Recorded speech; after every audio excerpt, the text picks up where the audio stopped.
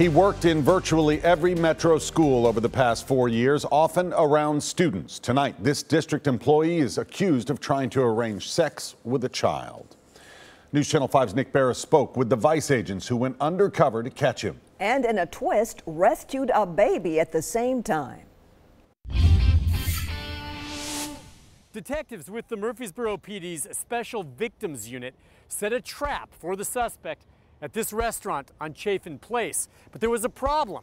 He showed up with a 9-month-old child. Police say Brian Keith Watson was after something sick.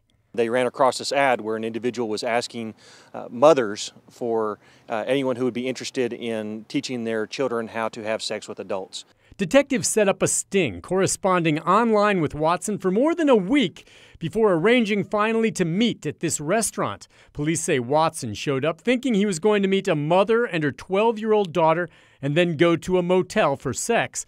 Detectives were ready to move when Watson, a large man, 6'4", 230, walked in. But in a bizarre twist, he had his baby daughter in tow, and they feared for her safety, so detectives had to continue to play the role of the person offering their child for sex. They offered to hold the child. Hey, let me hold your child. Let me have your child for a second.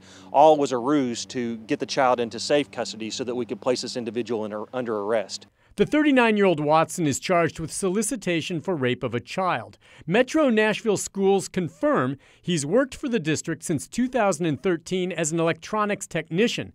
Watson's been placed on leave from the school district, and he is in the Rutherford County Jail on $75,000 bond. The investigation is continuing. Detectives confiscated hard drives, cell phones from this married father of two. There is concern that he may have tried to target other potential victims. In Murfreesboro, Nick Barris, News Channel 5.